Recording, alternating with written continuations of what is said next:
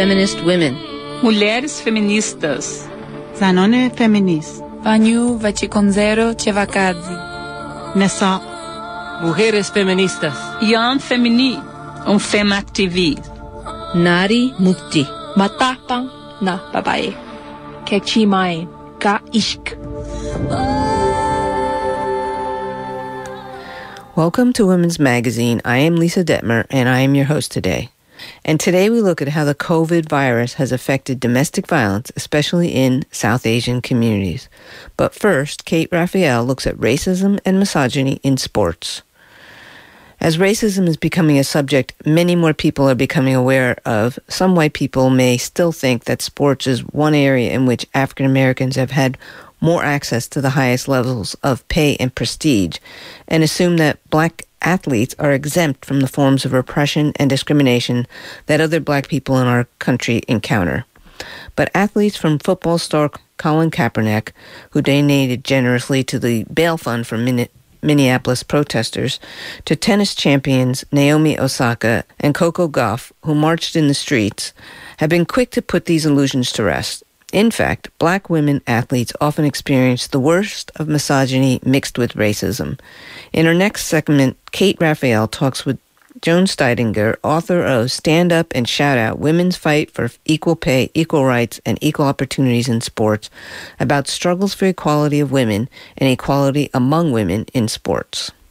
As athletes and fans alike wonder when and if competition will resume, several major events have occurred in the world of women's sports in the last few weeks. The gender discrimination lawsuit by 4 members of the World Cup champion U.S. women's soccer team was dismissed by a federal judge. He rejected their allegations that they were underpaid in comparison to the U.S. men's team. And in the ongoing scandal surrounding USA Gymnastics, female coach Maggie Haney was suspended for 8 years after an investigation of complaints that she emotionally abused athletes, including Olympic gold medalist Laurie Hernandez. Dr. Joan Steidinger writes about both of these issues in her new book, Stand Up and Shout Out, Women's Fight for Equal Pay, Equal Rights, and Equal Opportunities in Sports. Dr. Steidinger is a sports psychologist and an athlete based here in the Bay Area.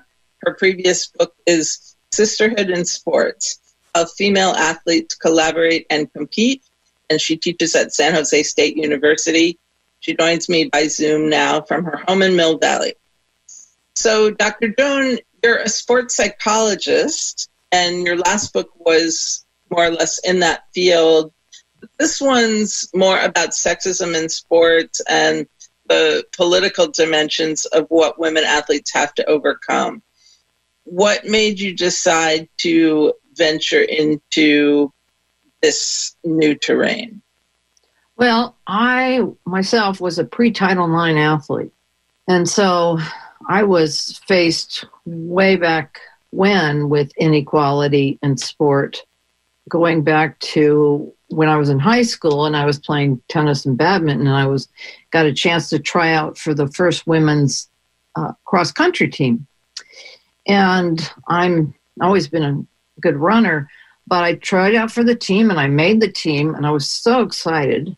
When I got home, I immediately went to my mother and said, I made the team. I'm so excited. And she says, it's not ladylike. You can't participate. And that was the end of that. And so my interest in this kind of inequality goes way back. And the interesting part is my first book, Sisterhood in Sports, I dedicated to my mom. My mother was very shy, painfully shy. So she didn't really speak up for herself enough. And so when I wrote the first book, I said, I'm speaking up for my mother. And when I was exploring what book to write next, I sat down with a colleague and started hashing things out because we were trying to figure out what I would have a passion for. And we came across the way women are treated in sport still today. And I said, that's it. I'm going to do a book on women and inequality in sport and the need to keep fighting for it. And the interesting thing is, in coming up with the name Stand Up and Shout Out, I didn't even remember writing this dedication to my mother in the previous book about I was speaking up for her. But I guess in this book, I am speaking up for her along with millions of other women. And so there are things in the book that are controversial because of that. Like what? Like, well, my book intermixes the white and the black experience. And typically books have been, in terms of this inequality issue, been primarily about African-American female athletes or white female athletes, and they're not mixing the two together. And one of the things I'm doing in the book is intermixing the two experiences, which some people appreciate and some people don't. I think is really important because we have incredible athletes in all our cultures in the United States that are females, and they all should be, in my opinion, treated way more equally than they are. In terms of going back to soccer, actually what happened, just to refine it a little bit, is what's happened is they had this lawsuit that had to do with pay, facilities, travel, a bunch of other issues besides pay. And what the judge ruled against was the pay issue. So he's actually allowing the other issues to go forward. The problem that will now exist with women's soccer is in trying to negotiate with their federation, they'll have less leverage. FIFA, the international association that oversees soccer, I describe in my book as being misogynistic because they are. For the World Cup, the last two World Cups, the ultimate prize for men versus women was so unequal, it was laughable. When they won in 2015, the prize for the winning team was $2 million for the women. The prize for the men's winning team was $38 million. And they said they were going to make it more equal for last year's World Cup. And what they did is they kept the men's at $38 million for winning, and they upped the women's to $4 million for winning.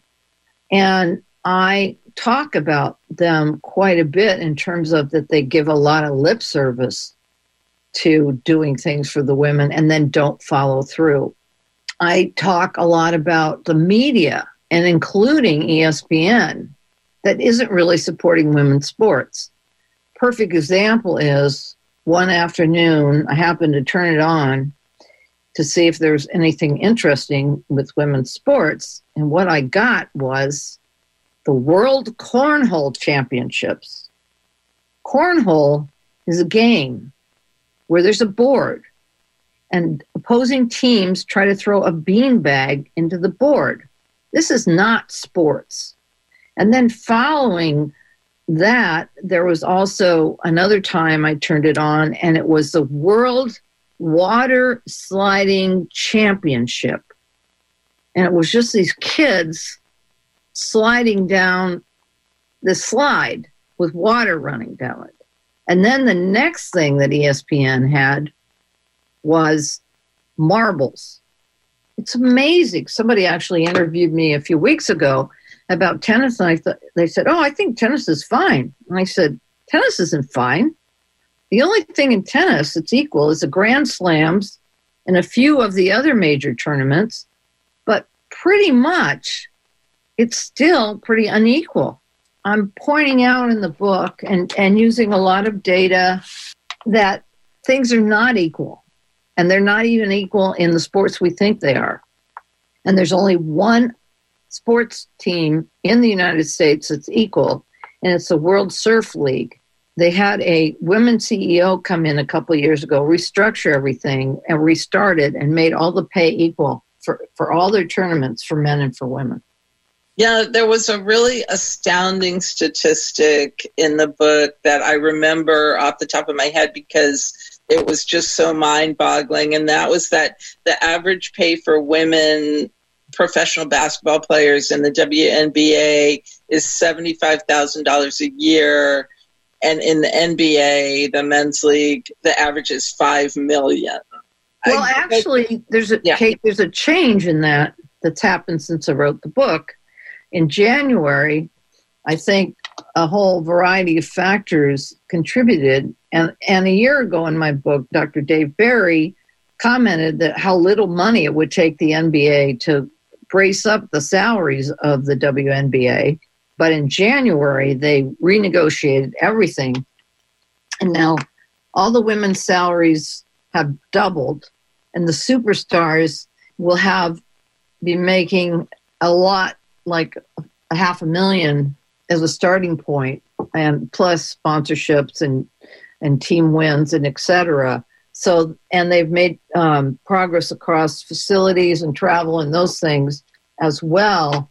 So there's been a significant change since the book was written, which is a small sign of progress. But then you get the women's soccer lawsuit that just recently was called in terms of pay, and then we have a setback again.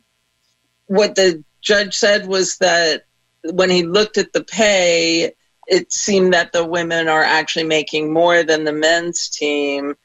But the reason for that is that they're playing a lot more games because they're winning a lot more. And so, and they're getting bonuses for winning the World Cup where the men didn't even qualify for the World Cup, I think. So it's not really parity, but it is better than it was. And that may make people feel that, well, of course it takes time to achieve parity, but we're on the track, and so this problem's going to correct itself. What's your feeling about it? Well, I think now they'll be trying to negotiate with USA Soccer for the pay issues and not through court. And it'll be interesting because the real misogynistic leader of USA Soccer stepped down because he started saying that women didn't have the aptitude to work on a global stage, and just really outrageous statements that he had the attorneys actually say in court. And he stepped down, and now the vice president of USA Soccer, who was a former player and World Cup team member from '99 herself, has stepped into the role of acting president. But we don't know what's going to happen because she was on the board that was trying to decide what to do, all along. Maybe she was outvoted, but my hope is she would be open to working with the team to making things better and more right, particularly from the last 5 years, is what they're talking about at this point. Michelle Roberts is said to be the most powerful woman in sport today. She is head of the NBA Players Association. And she has a great quote that I was just looking up in my book that says, first you have to get in the room. And when you get in the room, you have to own the room. And I think that there's not enough women who are being allowed to come in and own the room. In coaching, for instance, two people can play exactly the same role, and the men are always getting paid more. And they say a lot of times that the white men want to hire people who look like them.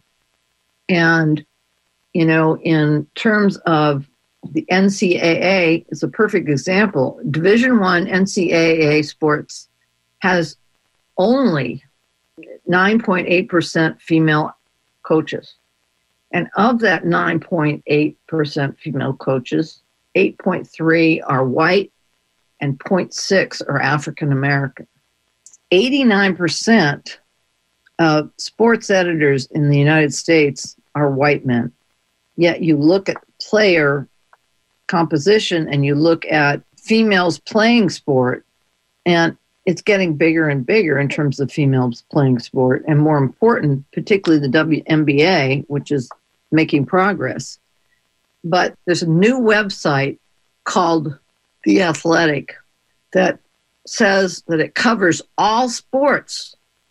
Our site covers all sports, except for they don't cover any women's sports. And so what's really important about women in leadership positions like Women's Sports Foundation and Black Women in Sport Foundation is they provide models of women who have taken the lead and said, we're going to do something about this situation. You mentioned earlier that you made a decision to incorporate discussion of racism in sports along with sexism in your book in a sort of integrated way. It seemed like that was something that you came to more in the course of writing the book rather than a decision you made at the inception of the project. And, talk about some of what you learned that maybe pushed you in that direction. And also, can you talk about the Black Women in Sports Foundation and how that got started and what it does? I really always wanted to integrate this book because I think female athletes are female athletes. And I think that we need to support each other. I think when it really drew my attention was going back to 2012, because I've always admired bigger, stronger girls in sport and women in sport, and that people's skewed view of women and accomplished women in sport is so narrow. It's like a tall, skinny blonde girl is, and skinny, not like even a normal shape, is the athlete. And going back to 2012, we watched the Olympics religiously. There was a British heptathlete that was mixed race. She was Jamaican and white, and she was petite, meaning she was smaller, but she was so beautifully muscled and developed. So there was a lot of hype going on about her in the London Olympics, and one of the British Olympic officials called her fat. Well, what was great is she ended up winning the gold medal in the heptathlon. There was a study done by a journalist named Dr. Cynthia Frisbee, I think it was University of Missouri, and she looked at 643 articles that contained information about Serena Williams and Angelique Kerber, who were often rivals back in the day.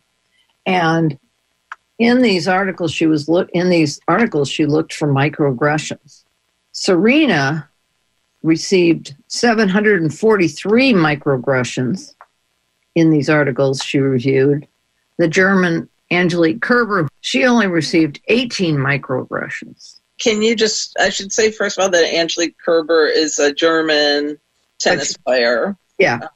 Winner of... And she's white. Right, and winner of several Grand Slams. Yeah. Compared to Serena, who's won, I think, 22. And so can you just explain, what kinds of microaggressions we're talking about in articles? Well, they're negative comments about Serena in her appearance and as a person, in her play, from a variety of perspectives. One of the things in interviewing 3 of the 4 founders of the Black Women's Sports Foundation, I was honored to be able to interview Dr. Nikki Frank, who was the first African-American woman to be on the Olympic fencing team back in the 70s, and became a coach for Temple for 40-some years.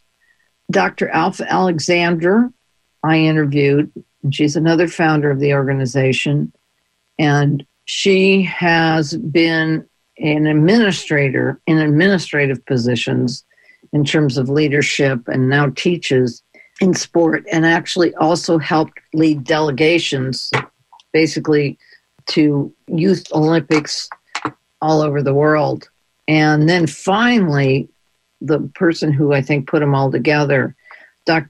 Tina Sloan Green, was the first African-American woman in the 70s to play on the lacrosse national team, and then went to Temple University and coached for 20 years, and then put all of her efforts into the Black Women in Sport Foundation. They wanted to expose young African American girls and other girls of color to other sports besides traditional sports, basketball and track and field, which were always considered traditional female African American sports. Because if you looked at these three women, particularly Dr. Frank and Tina, they played in sports. There were no black women back then or African American women back then. So they not only expose them to these sports, they provide structure and they provide tutoring and they try to provide a really positive place for these kids to learn about sports and to give them support maybe academically that they might not get otherwise. I have asked a number of African American women if they'd heard of the Black Women in Sport Foundation, and they hadn't. And in fact, there was very little even on the internet about any of these incredible women. And I thought it was time to really begin to talk about all well-known women in sport, not just the white women. At the beginning, you mentioned Title IX, and Title IX is a 1972 law which was designed to eliminate gender discrimination in public education in general. But when most people hear about Title IX, they probably think about sports. Right. And certainly Title IX has changed a lot for women and girls in terms of opportunity to play sports in schools and in colleges. But you suggest it hasn't changed as much as people might think. Title IX was an educational law. It was meant to give equal education at the high school and college levels to girls equally to boys. So it wasn't even related to sports per se. I think it's had the most impact in sports. And I think it's really opened the doors for more and more young girls and women to participate in sports. But what it hasn't done is put women in more positions of power. In fact, it's done the opposite. When you look at coaches of women's teams, when Title IX was put into place, female teams were coached 93% by women coaches. And then when women got a footing and really were getting highly involved in sports in high school and college, all of a sudden that number started dropping and dropping and dropping. And now it's down to 41% of female teams are coached by women. One of the things you mention in the book is that as schools increasingly face budget cuts in so many jurisdictions, that often the first sports that suffer cuts are women's sports, and that Title IX really, any gains made under Title IX sort of start to fade as there becomes increasing competition for scarcer public funds.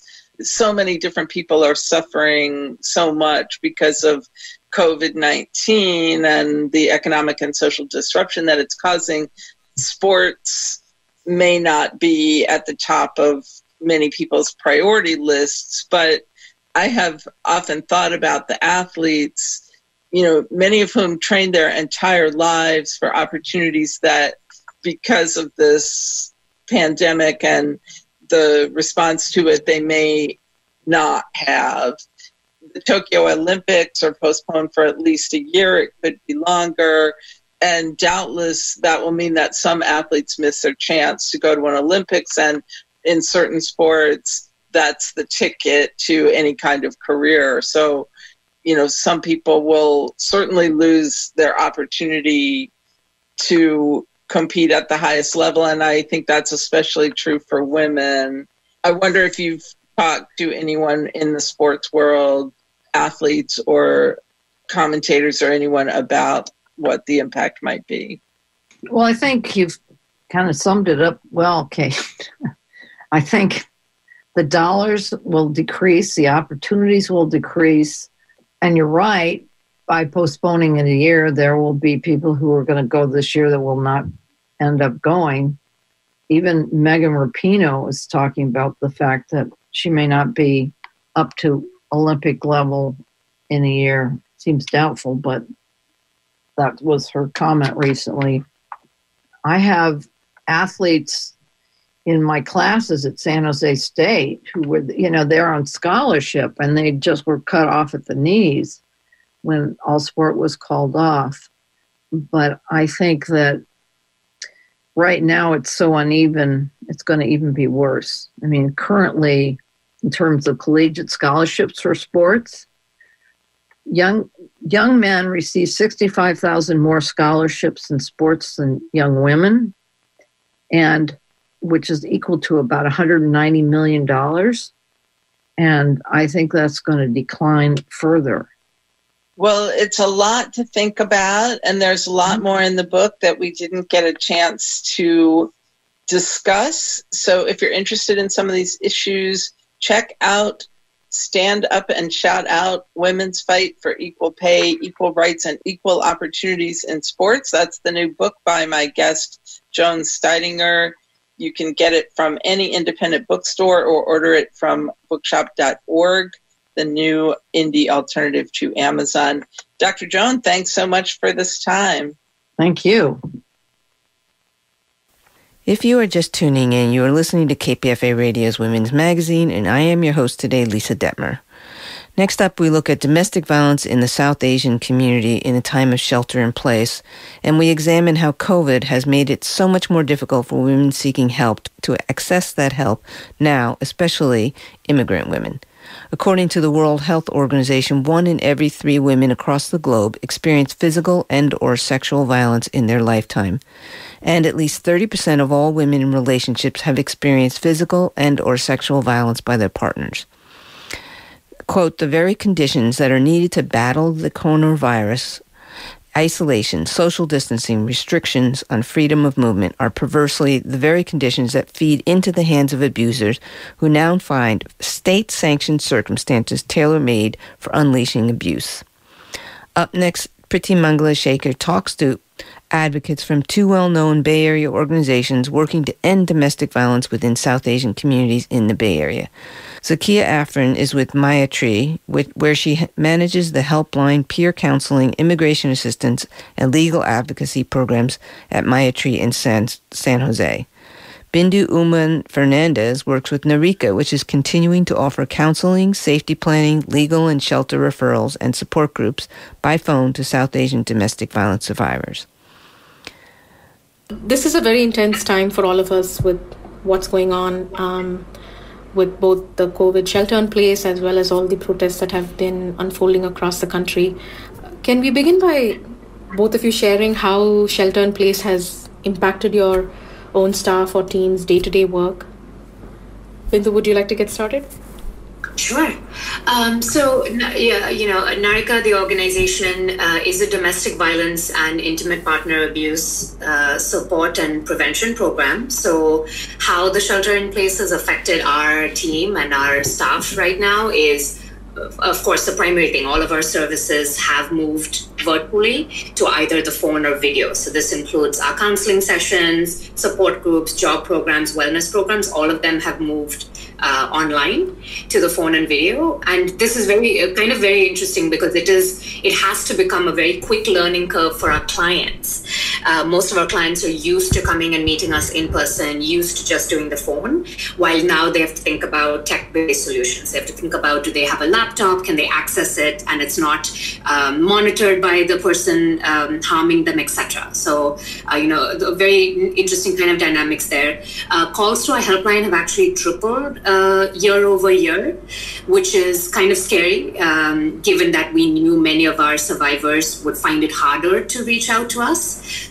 So just the sheer volume of the people we are reaching out and serving has really kind of gone over capacity for our team. We just knew that our team couldn't serve the number of people reaching out, and so we had to kind of move our counselor trainings online to get a new batch of volunteers coming in. Maybe a silver lining to all this is really the scale of innovation, creativity, speed, the kind of band-aid solutions are really evolving and are amazing, just with how the team and clients even have stepped up to really work in this new normal. We're all doing things we never thought we would do or dreamt would be challenges, and the team I know is stepping up, and so is community members and clients and so on. So it's just been a lot of different things while working with this new normal for sure. So Zakia, your turn. How has Maitri been affected since the shelter-in-place took hold? We have been dealing with a pandemic of domestic violence for many years now. So the challenges are not new. What happened, they became more complex for us. Now, from day one, we started working remotely for all of our staff members' safety and our clients' safety. Our helpline is still live from 9 a.m. to 3 p.m. Our legal advocacy program is continuing with virtual appointments. We are prioritizing, just like the courts are, restraining orders, child custody matters, and anything that has to deal with people's immigration status. Our transitional housing program is continuing as is because we have residents there and we are responsible for their well-being, both physical, emotional, and otherwise. We have reorganized our outreach program to be focused on social media and other virtual models.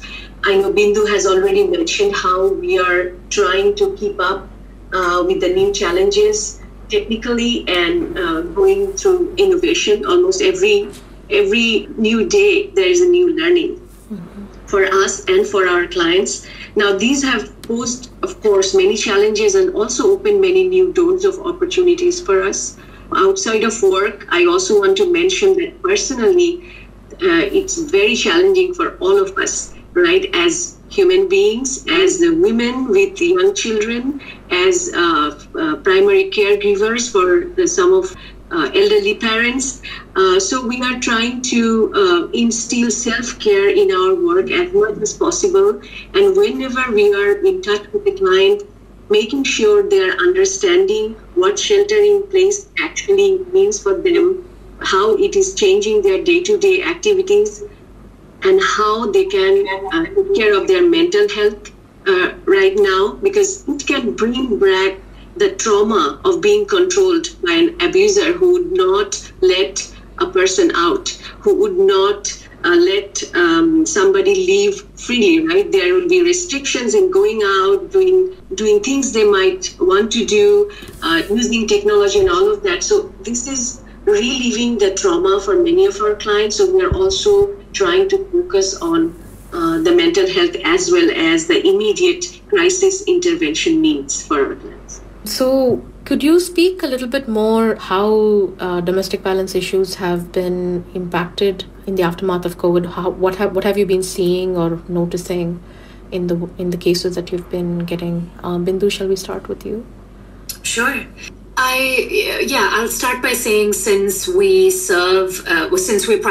primarily work with South Asian survivors, of course, one of the biggest needs continues to be language access, just the fact that they may not be able to read new benefits coming in that might only be written in English, or they may not be able to actually speak with a county or a city official.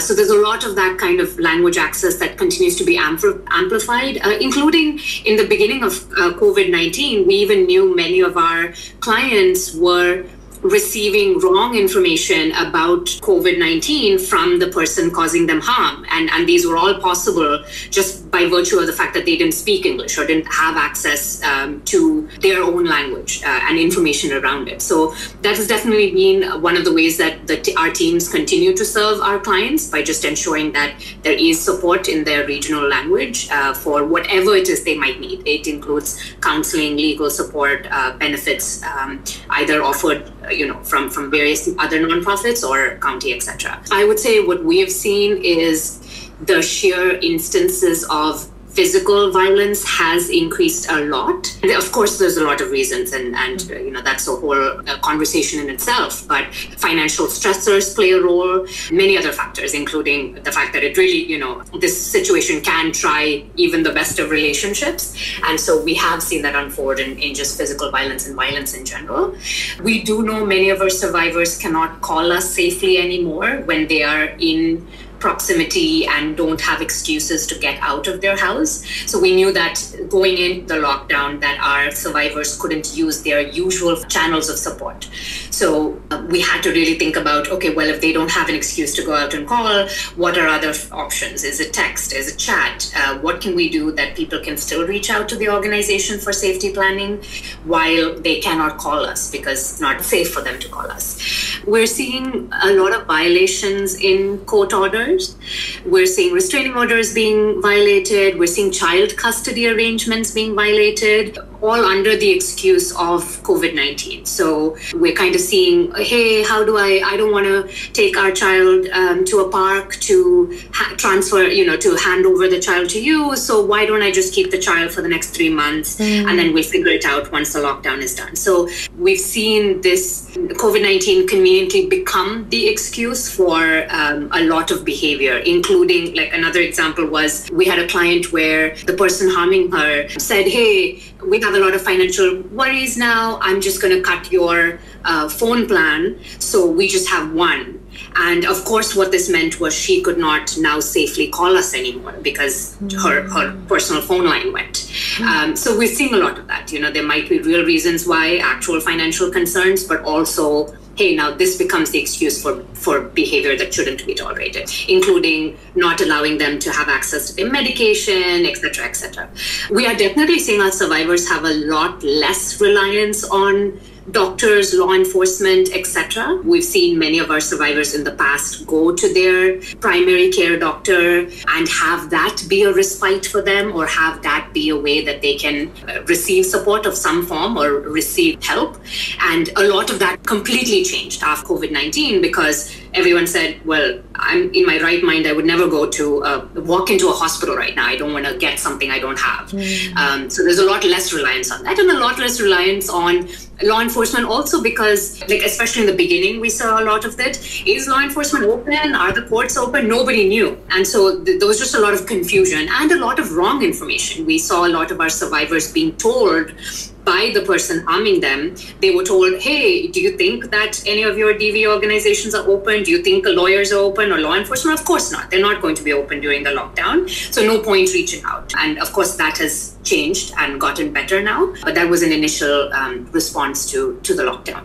The last thing I think we see is just the need for financial aid has skyrocketed, and that's being modest about what actually is happening. It really, a lot of our clients who we haven't spoken to in 25 years, they went through counseling, they went through job programs 25 years ago, and now everything has changed. The jobs that they were stable in, they're out of, and they've come right back to us and said, hey, we need money for groceries, we need money for rent assistance, I need money for food, what do I do? Just that sheer volume of money that needs to go directly in the hand of our clients have hugely increased. And it's something that we process and think about every single day when our clients really don't have access sometimes to benefits outside. How do we make sure that one of the best things we can do is put money in the hands of our survivors to support their needs, and we continue to think about creatively how we could meet that need.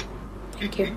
Zakia? Thank you, Bindu. I think you mentioned all that we are also seeing. I just wanted to add few points. Like Bindu said, people got a lot of misinformation, right? That court is not open, police may not take my call, why should I go to the hospital? So in the first week, while we were sitting in, the only way to describe it is deafening silence. Our helpline was not ringing because people didn't know if we are also open, or they did not have a safe space to reach out for help. So what we did, we focused our energy on reaching out for whoever may need to call us, to let them know, hey, we are open. Our helpline is still there. We are providing you language access. Please call us. At the same time, we reached out to the courts, we reached out to different county self-help centers and got the information what is their new working schedule, because courts are not completely closed from day one. They have been still helping people for restraining orders. Police, they don't take a day off, right? There is emergency police is also there. So what we did, we compiled this information, put it on our website, and got a lot of multilingual resources about what does shelter in place actually mean, what to do, what not to do, what about childcare, what about job, if you are losing your job, what kind of benefits you may get. And we started getting calls from some of our ongoing clients and some clients who reached out after many years because they have now fallen into a new situation that's either bringing back their traumatic memory or putting them in the place where they have no support system, just like when they first got out of the abusive situation. So we worked with them, helping them applying for different government grants, county grants, employment benefit, unemployment benefits, providing them with that kind of support. We focused on that.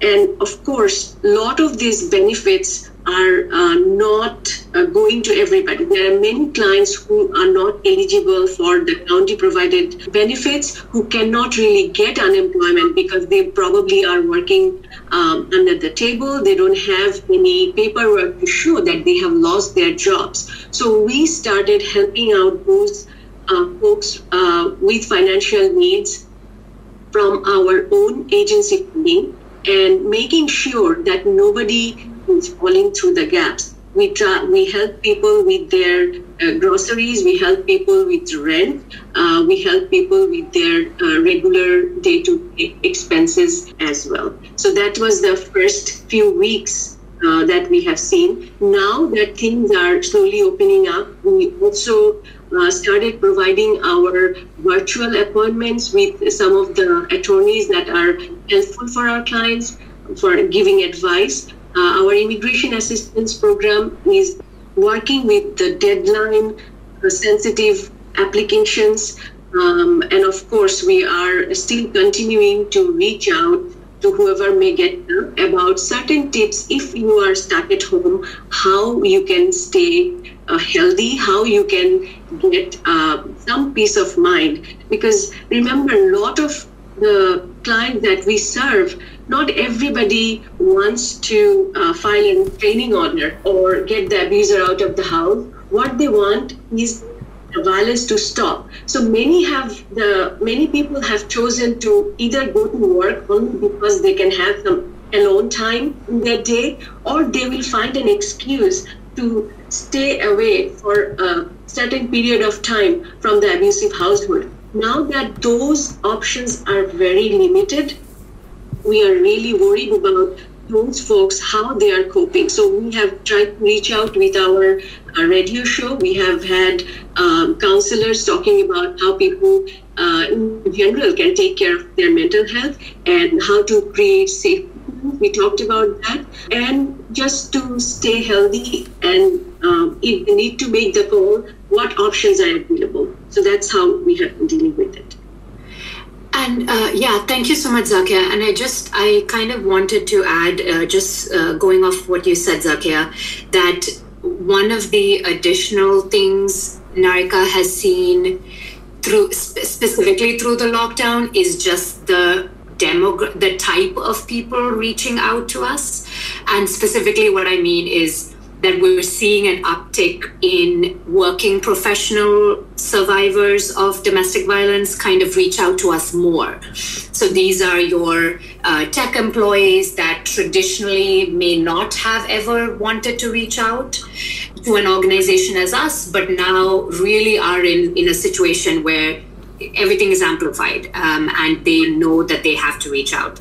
We're also more friends of people reaching out on a personal level. I've seen that increase where just friends of friends are like directly reaching out to us and to many of our advocates, as well as on our helpline as well. Just that friends are starting to know or hear or being told these disclosures, and then they come to us and say, I don't know what to do with that. What do I do? How can I be a better friend?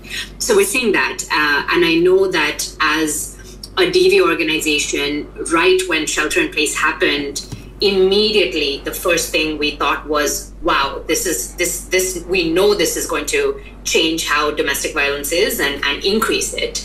And of course, everyone mid of March was only thinking about COVID-19. And part of our work and our commitment was to advocate for the people with purse strings, right? We went to every foundation we knew. We went to every decision maker of money, and we told them, let's be certain this is going to affect domestic violence, and let's not forget it.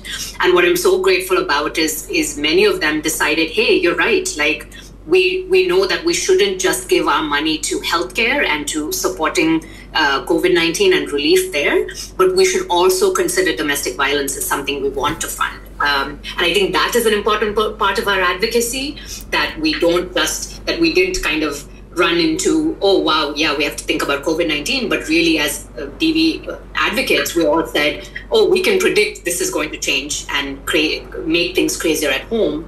And let's think about that as well. We knew immediately that home was not safe. The premise of shelter in place was that your home was safe. And we just knew, of course, for all of our clients, that home was not safe for them, right? And so I feel so grateful that we kind of, I'm sure all of us as organizations and advocates knew it was going to happen. And of course it has happened. And we continue to advocate for that, to keep a topic like this in the forefront of people's consciousness. Absolutely. Zakia, did you have anything to add?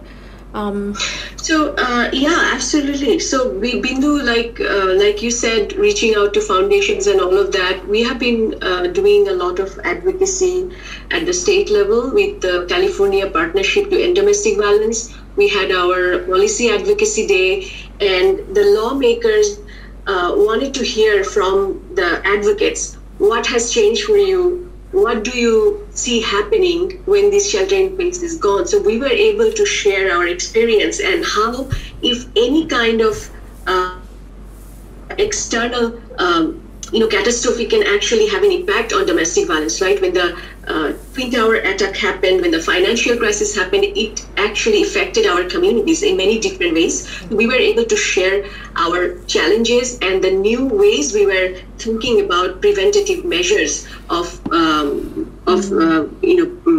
to handle this domestic violence crisis. We asked for the $5 billion in prevention funding and also ongoing support for all the domestic violence services that we were providing. And we got a very positive feedback. We got very positive outlook from these lawmakers, and we are really hopeful that, like Bindu said, this is going to stay at the forefront of any kind of policy, budget-related discussion. That home is not safe for many of the people living in our society. We have, as advocates, we have known that for many, many years now. Even common folks who never gave it a second thought are also taking it seriously. So that's definitely there.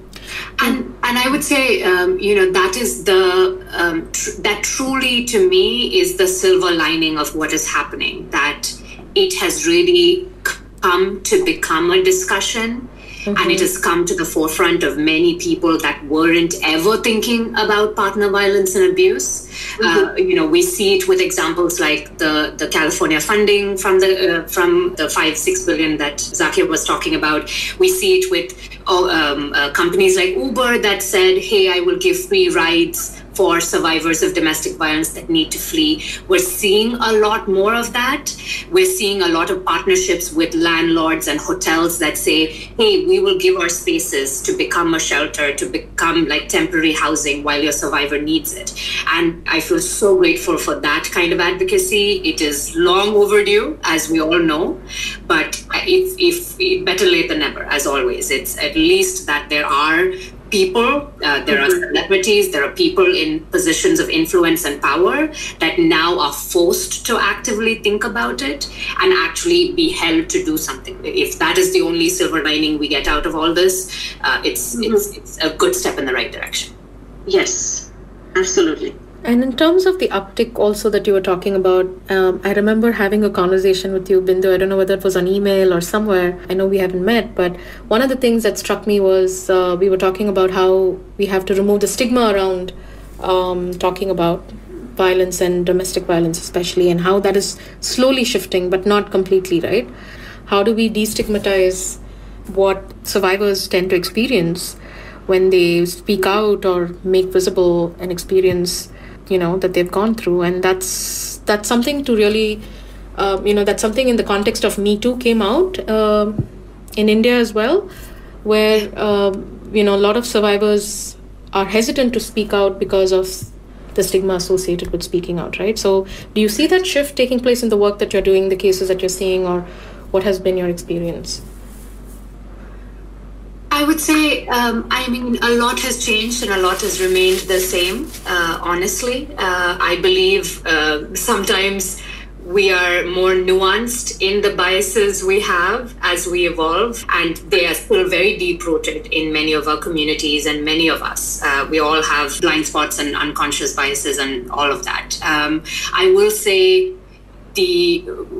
speaking, reading, researching about it obsessively is one of the things we all need to do, especially as community members, that we are not really, that if it doesn't affect us, that we kind of, and with all social causes, right, it's easier to fall into the pattern of, it doesn't affect me, or, I will ride the wave of outrage for a week about anything that's happening, and then, but now my life takes precedence and my issues take precedence, while really to kind of look from inside our bubbles, outside into what is happening in our communities to our sisters and brothers and our neighbors is important. And it's that awareness needs to happen. In a lot of our advocacy work, I hear a lot of confusion and disbelief that violence and abuse could happen in the US. I hear it from the most well-intentioned, amazing people that look at me and say, what do you mean violence is happening here? How could that be? I can imagine it happening in India. I can't imagine it happening here. And these are amazing, well-educated, brilliant people who don't realize the madness that is inside the home, right? And so it's important that we all really kind of not sit in our little bubbles, that we're thinking about it actively, that we're working towards it, and that we're really taking a stand. I've been thinking a lot about, even with the protests, it is easier and it is safer not to take a stand. At what point is that complicity, right? And what do we do about the violence and abuse that's happening, systemic, that's happening in our homes, etc. So, speaking about it, doing something about it, having our communities and all of us really spend our time and our money. I firmly believe where you put your money is where you vote. And I say this about anything you purchase, about people you give money to, organizations you give, that's your vote. And remember that. So for our communities and for anyone listening, wherever you spend your money is your vote. And wherever you spend your time is also your vote. So one of the best things we ask our people is, give us your time, give us your time as volunteers, because there's nothing that replaces it. If you can spend your time with us as a volunteer in whatever capacity, it kind of supports it. But, back to your question, I think a lot of things are still the same. There's a lot of shame. I have a friend of mine who experienced DV in India, went to had the courage to go to the police station, only to be said, and this was, a year ago, only to be said, it's a family matter, go home, go back to your husband. And that still continues to happen. It's important to talk about it. It's important we open a can of worms, admit that this is happening, and really talk about it, and obsessively talk about it, and kind of work through it into really thinking about what we are all a part of. We are all part of the problem in many, many ways, and in many, many little nuances, we contribute to systemic change. So I think we need to actively think about how do we contribute to the problem, and what can we do differently, personally and for our communities. I also want to mention that this is where the intersections with other issues become very important for domestic violence survivors. If we see police brutality like what's happening right now against the Black population, people of color in the United States, people may not feel comfortable calling cops on their partner. Mm-hmm. If we see that immigration is so hostile as it is right now, there is no protection from deportation for anybody. We need comprehensive immigration reform in this country. We need to make sure that when the law enforcement is involved, they are being culturally responsive. They can try to understand that not everybody who is calling the police is actually demanding an arrest, which is in many counties that is the protocol, so they will do it. But many people are calling the police in the hopes that maybe they will mediate the situation or just make the violence stop. They are not necessarily thinking about what would be the repercussion of this one phone call, right? So we need to look at our community to acknowledge this is the problem, and we also have to work with the systems here to make sure somebody who wants to leave an abusive situation does not actually have to choose between being safe and being solvent. That is not acceptable, and that the situation cannot change unless we make those policy changes. We shall be known by the company we keep, by the ones who circle round to tend these fires.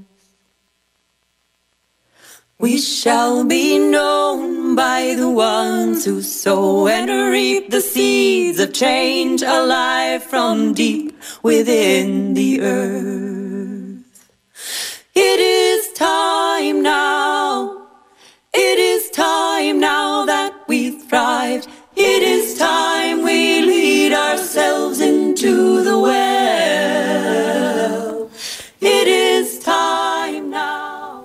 The discussion you just heard was on how Bay Area South Asian communities are impacted by domestic violence issues during shelter-in-place.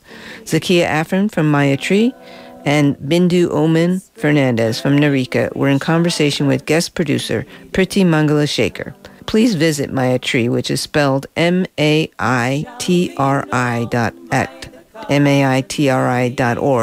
and Narika, narika.org, for more information about the work and in help to support them. So that's it for today's show. You can listen to our show again at our blog, kpfawomensmag.blogspot.com. You can find any segments you missed and links to all of our guests there as well. If you have a story you want us to cover or a women or gender-centered event you want us to announce, email womensmagazine@kpfa.org. Get updates by joining our Facebook group, which is Listen to KPFA Women's Magazine. Thanks to our web mistress, Blue Morove, and to engineer Lucretia Burton, who is at the controls. I'm Lisa Detmer, and as my co-producer, Kate Raphael, says, stay strong, stay in the streets, and stay tuned for About Health. Thanks for listening. We shall learn to lead in love. We shall be known by the company we keep, by the ones who circle round to tend these. Get it together.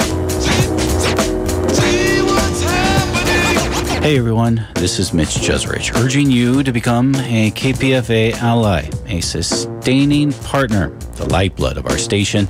At $10 or more a month, your gift goes further by providing KPFA with a stable source of income to support the programming that you value. It's easy and it provides a tax deduction. Plus, it helps us reduce the amount of time needed on air for fund drives, and I like that a lot. So to become an ally, go to kpfa.org and click support. Thank you. Do you know what Area 941 is? It's kpfa.org's new podcasting space. This allows us to expand our programming with more on-demand programs so you can listen when you want or download them at any time. Area 941 is just another reason why people say, I heard it on KPFA.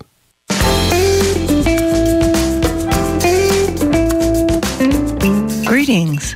I'm Idris Hassan, host and producer of Chocolate Beats Radio.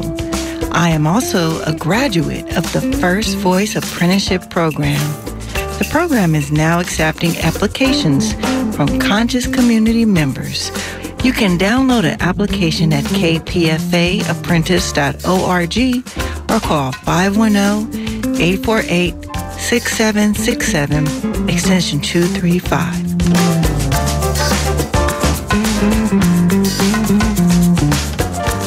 You're listening to KPFA or KPFB in Berkeley, or KFCF at 88.1 FM in Fresno, or K248BR at 97.5 in Santa Cruz, or online at kpfa.org.